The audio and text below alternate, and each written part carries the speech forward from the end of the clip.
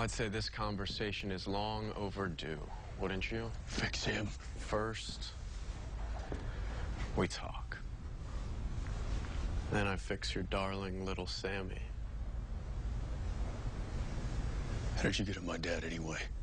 Well, I told him I could save his wife, and he said yes.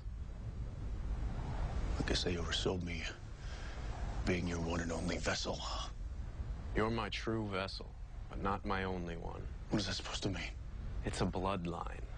A bloodline? Stretching back to Cain and Abel, it's in your blood, your father's blood, your family's blood. Awesome. 6 degrees of heaven bacon. What do you want with me? You really don't know the answer to that? Well, you know I ain't gonna say yes, so why are you here?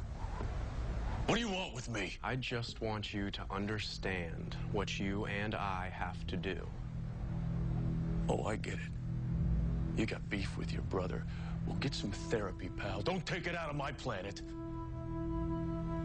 You're wrong. Lucifer defied our father, and he betrayed me, but still, I don't want this any more than you would want to kill Sam.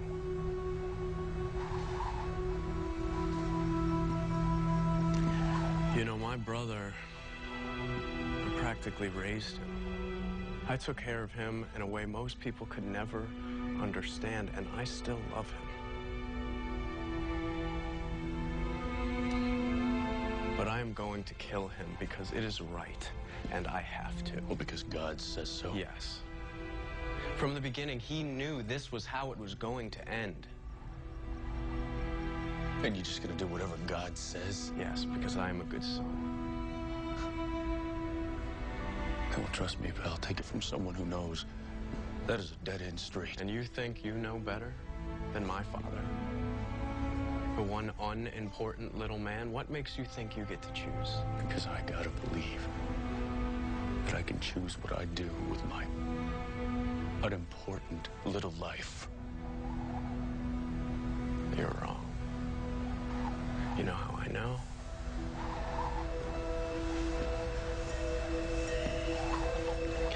Think of a million random acts of chance that let John and Mary be born, to meet, to fall in love, to have the two of you. Think of the million random choices that you make, and yet how each and every one of them brings you closer to your destiny.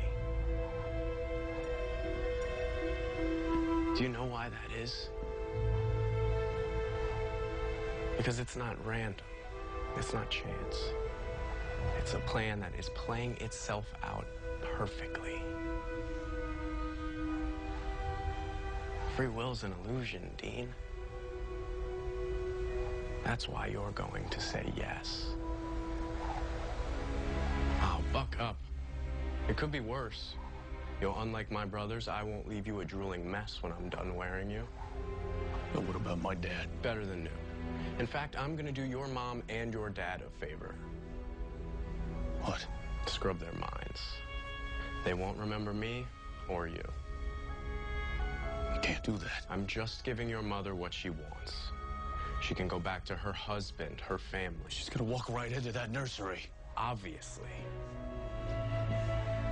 And you always knew that was going to play out one way or another.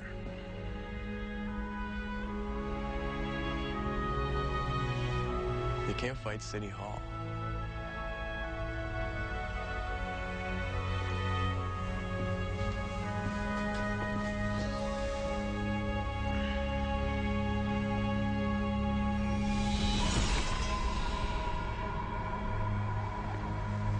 He's home. Safe and sound. Your turn. I'll see you soon, Dean.